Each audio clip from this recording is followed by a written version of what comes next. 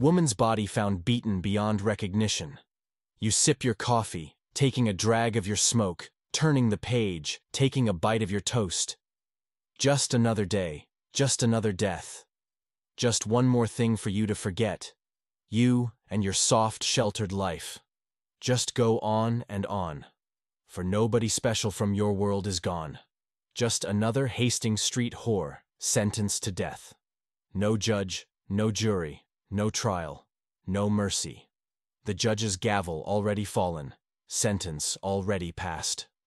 Robert William Willie Pickton, born on October 26, 1949, hails from Port Coquitlam, British Columbia, Canada. He was once a pig farmer, but his life took a dark turn as he became a notorious serial killer. He was found guilty of the second-degree murders of 6 women. However, the charges against him extended to the deaths of 20 more women, many of whom were known to be involved in prostitution and drug use in Vancouver's downtown east side. In December 2007, Pickton was handed a life sentence with no chance of parole for 25 years. This is the most severe punishment available under Canadian law for the crime of murder. On the first day of the trial, January 22, 2007, it was revealed that Pickton had confessed to an undercover police officer, who was pretending to be his cellmate, that he had committed 49 murders. Pickton expressed a desire to commit one more murder to round the number to 50. He was eventually apprehended due to his own carelessness, which he referred to as being sloppy. On February 5, 2002, law enforcement officers carried out a search warrant for unauthorized firearms at a property owned by Pickton and his 3 siblings. Pickton was detained, and following this, police secured a second warrant to search the farm as part of the BC Missing Women investigation. During this search, they discovered personal belongings, including a prescription asthma inhaler, of one of the missing women. The farm was subsequently cordoned off by a joint task force of the RCMP and Vancouver Police Department. The next day, Pickton was charged with several firearms-related offenses, including storing a firearm in violation of regulations, possession of a firearm without a license, and possession of a loaded restricted firearm without a license. He was later released, but remained under police surveillance. Fast forward to Friday, February 22, 2002. Pickton was arrested again and faced 2 counts of first-degree murder for the deaths of Serena Abotsway and Mona Wilson. As the investigation progressed, 3 more charges were added on April 2, 2002, for the murders of Jacqueline McDonnell, Diane Rock, and Heather Bottomley. A week later, on April 9, 2002, a 6th charge was filed for the murder of Andrea Joesbury, quickly followed by a 7th charge for the murder of Brenda Wolfe. On September 20, 2002, the case against Robert William Willie Pickton expanded as he faced 4 additional charges for the murders of Georgina Papin, Patricia Johnson, Helen Hallmark, and Jennifer Firminger. The charges didn't stop there. On October 3, 2002, 4 more charges were added to his name for the murders of Heather Chinnock, Tanya Holick, Sherry Irving, and Inga Hall. This brought the total charges to 15, marking the investigation as the largest in Canadian history concerning a serial killer. Fast forward to May 26, 2005, 12 more charges were filed against him for the murders of Cara Ellis, Andrea Borhaven, Deborah Lynn Jones, Marnie Frey, Tiffany Drew, Carrie Koski, Sarah DeVries, Cynthia Felix, Angela Jardine, Wendy Crawford, Diana Melnick, and an unidentified woman known as Jane Doe. This escalated the total number of first-degree murder charges to 27. The investigation was extensive and costly.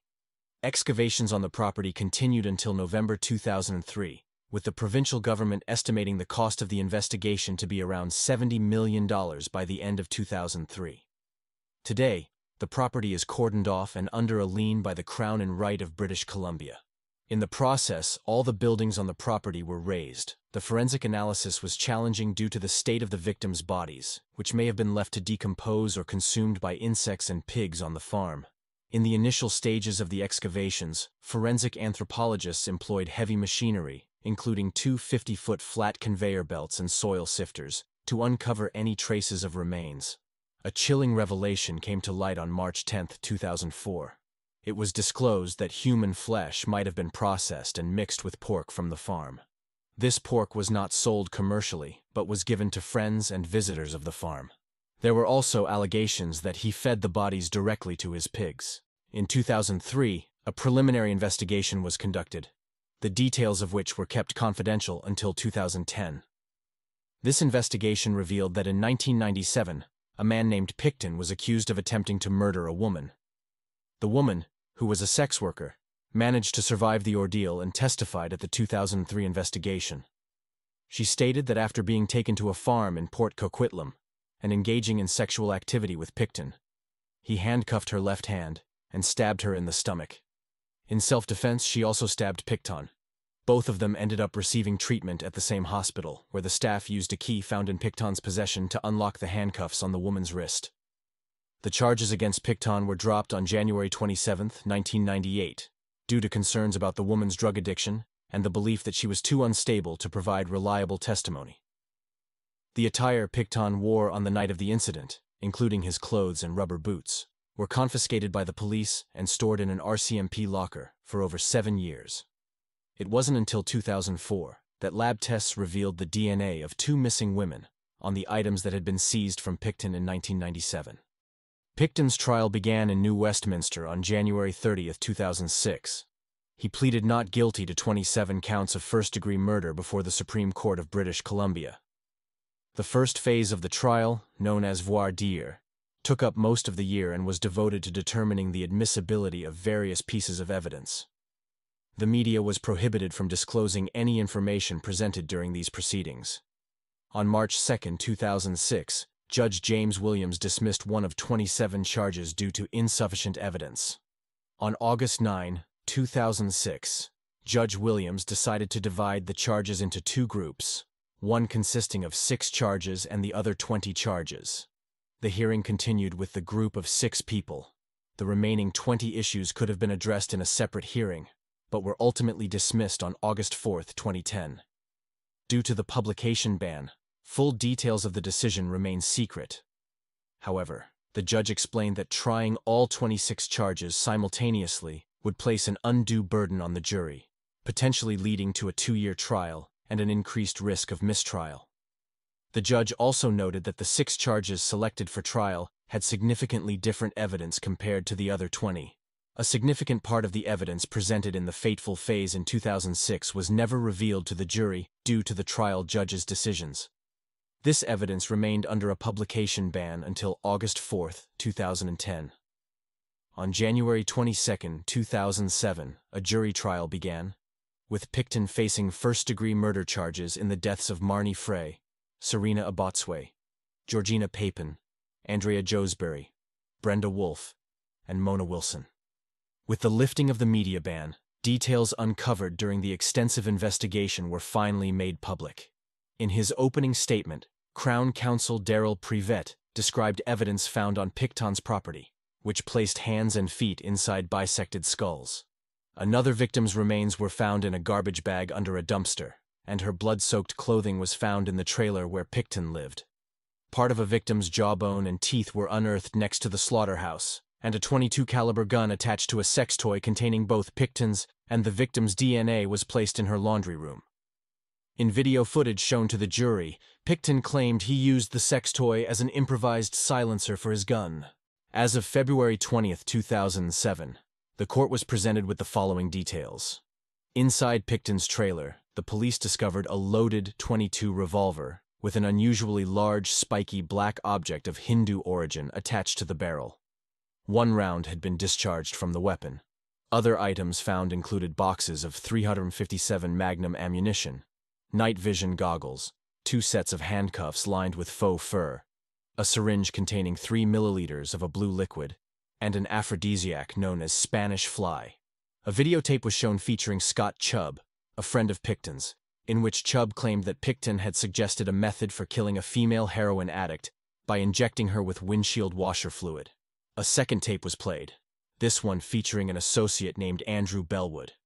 Bellwood claimed that Pickton had discussed killing sex workers by handcuffing and strangling them, then draining their blood and gutting them before feeding their remains to pigs.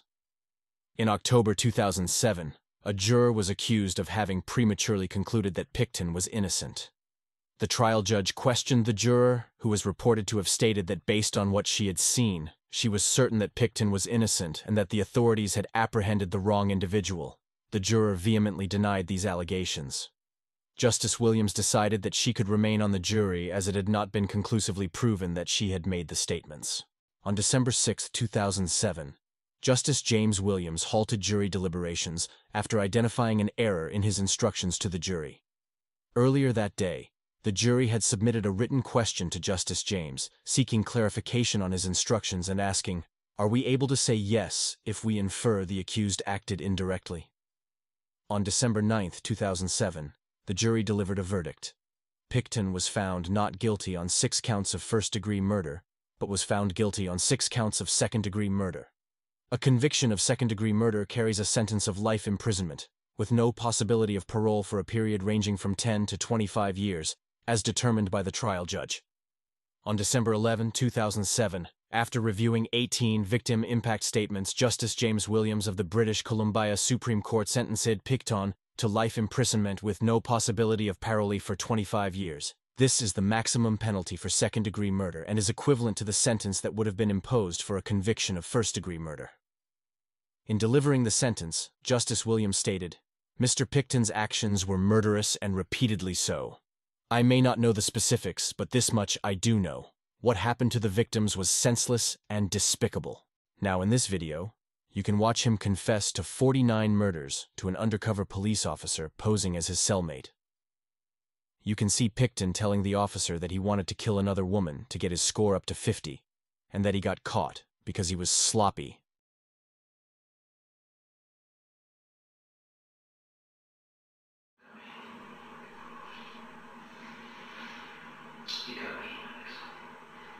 No. No.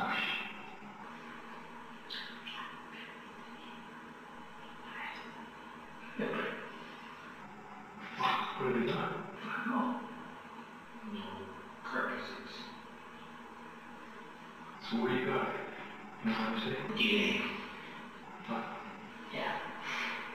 Come on, buddy. Fucking that's not. Okay, I know what's up. You fucking if you got a fucking missing person, it's probably pretty hard to fucking cut you in it. You got DNA. Five guys are right. I find the best way to fucking dispose of something is fucking take it in the ocean. Oh, really? Oh, fuck. You know what the fucking ocean does with this? You much love it.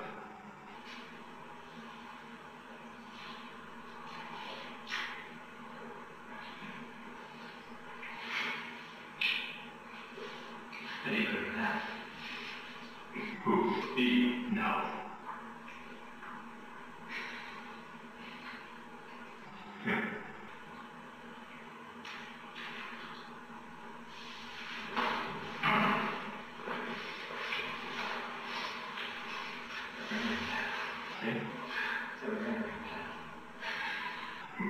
No shit.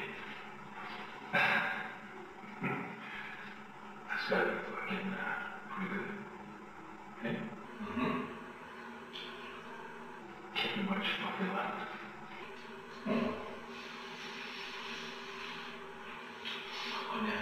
It's sloppy. It's too sloppy. Really? Keep going. Oh, fuck. It's too sloppy. See? Fucking gotta be fucking ridiculous. Gotta be fucking. I was remember when I was like 29.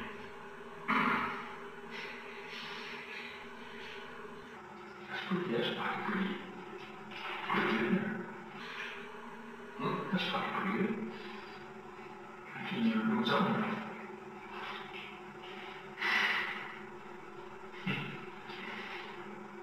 Fucking beautiful.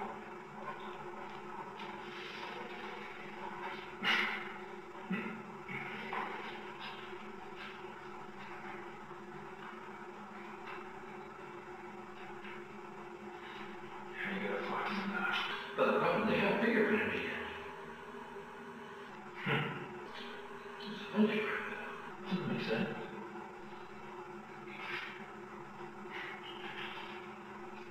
No shit, eh? Well, they got fucking prints, you know? You got no friends? I wasn't sure if you moved everybody. No.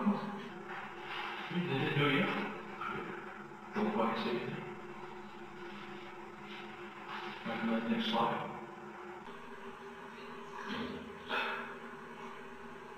But they said we're not going to keep over. You won't even get bail. Like I send that sucker up to the judge, right? No.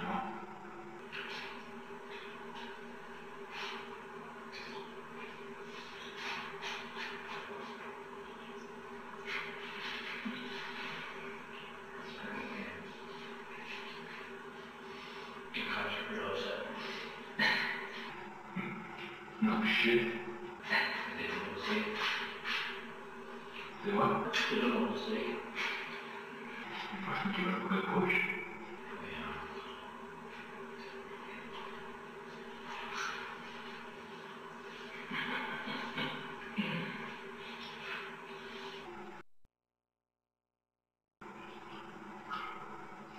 Or something like that is fucking worth it. You know? I can make things disappear. I was going to do one more. Maybe even 50. That's what I was slapping people for. Yeah. I want to do one more. Make a big bad hole. Make the big 5 cent. Fuck. That's fuck. Fuck. 5-0. Fucking $500. Yeah.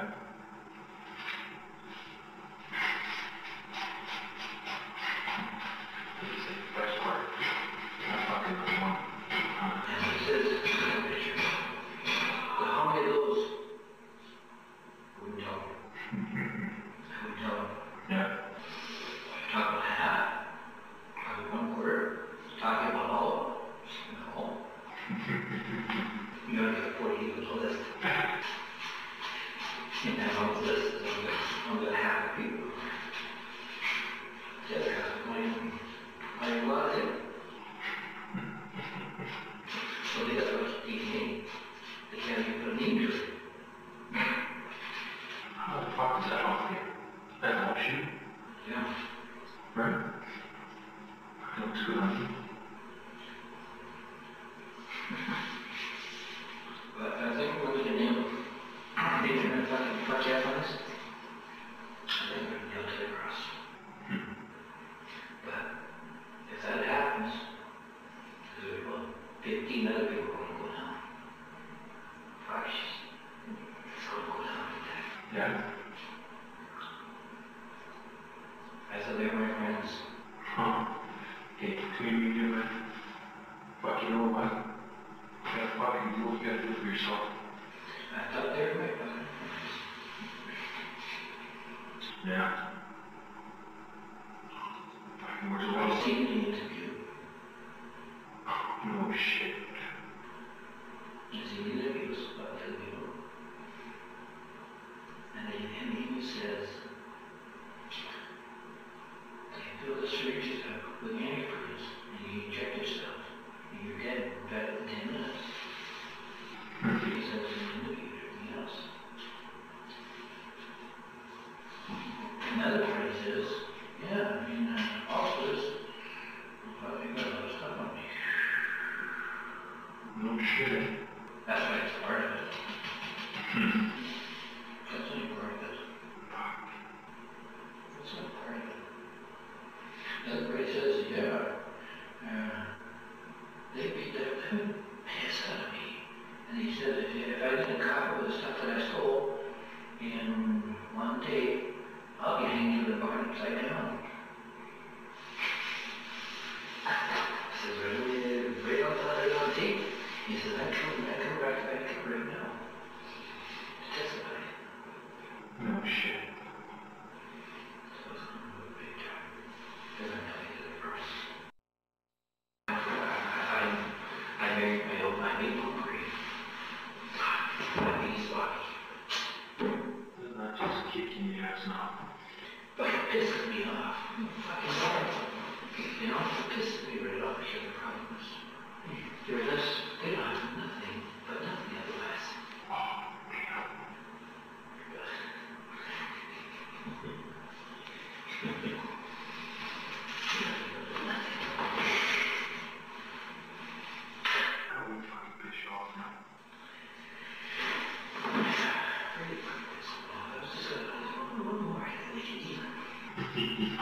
Bigger than bigger than the ones in the States. Yeah. Oh, yeah. Fucking my Lord. This is already about 42. This is. Yeah, is it?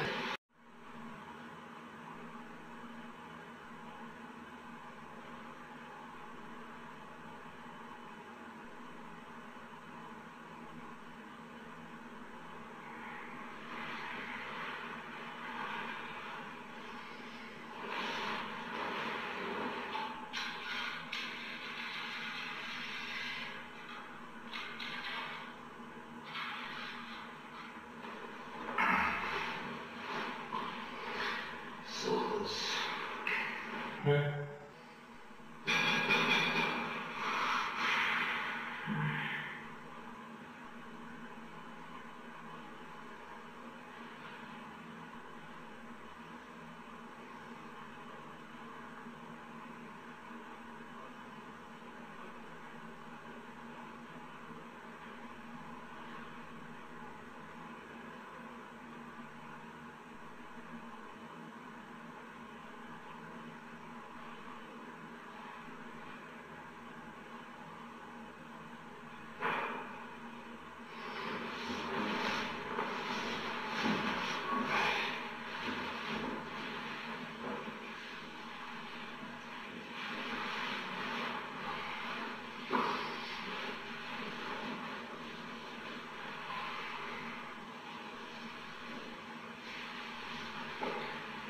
They want me to get a bath. See the judge. See the bitch. So what they said? Yeah, we had a bath yesterday because I was working yesterday. Yeah. And I said, no, I want a bath, not a shower. And he says, you could go see the GP today. Well, after I see the GP, I said, there's nothing right over there about it.